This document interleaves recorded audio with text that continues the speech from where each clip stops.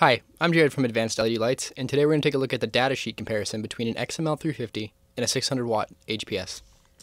Taking a closer look at the color spectrum, we can see the XML350 peaked from 610 to 670 nanometers, and again from 420 to 460. The 600 watt HPS had a peak between 560 to around 590 nanometers, with a slight dip around 570.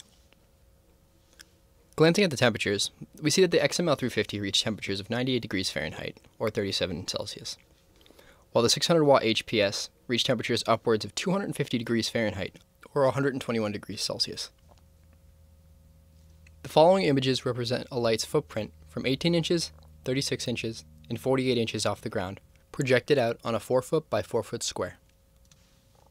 Switching to our par per watt data, we can see that the XML350 at 18 inches had a par per watt of 17.23, at 36 inches, 13.26, and at 48 inches, 11.30.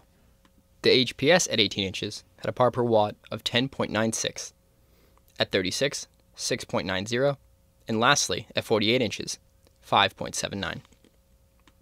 So we have a better idea of where these numbers are coming from. Let's break down how it works. In front of you is the same 4 foot by 4 foot grid I mentioned previously.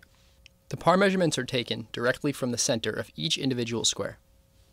The square on the left represents the XML350, while the square on the right represents the 600 watt HPS. At 18 inches, 36 inches, and at 48 inches. At half the power of the HPS, the XML350 had a running wattage of 336, while the HPS reached 639 watts, not including any additional wattage for cooling. Lastly, we reach our noise level. Measured 3 feet away from each light, the XML350 and the 600 watt HPS both produced 41 decibels of sound. Come check out our products at advancedledlights.com. You'll see more videos like these, articles, and you can always order online or over the phone. And if you have any more questions, we're here to help.